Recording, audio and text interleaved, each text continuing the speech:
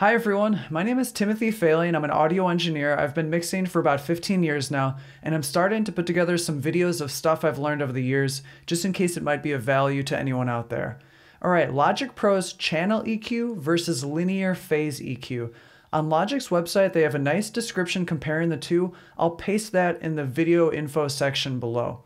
And for this demonstration, I have a kick drum track pulled up, so let's listen to this with no EQ applied yet.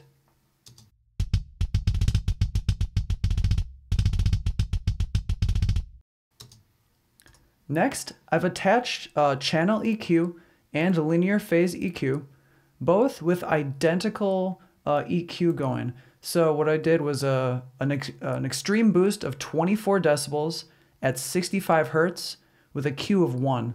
And I've copied and pasted that to both EQs.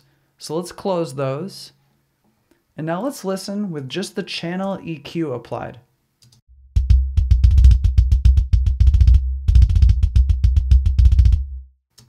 The volume peaks at negative 1.4 decibels.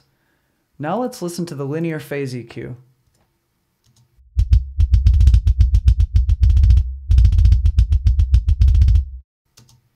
The volume peaks at negative 1.2 decibels.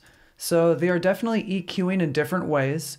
To my ears, the linear phase EQ sounds a bit more tighter and in control, and the channel EQ seems to be adding some color and seems a little bit more thunderous or boomy in this example.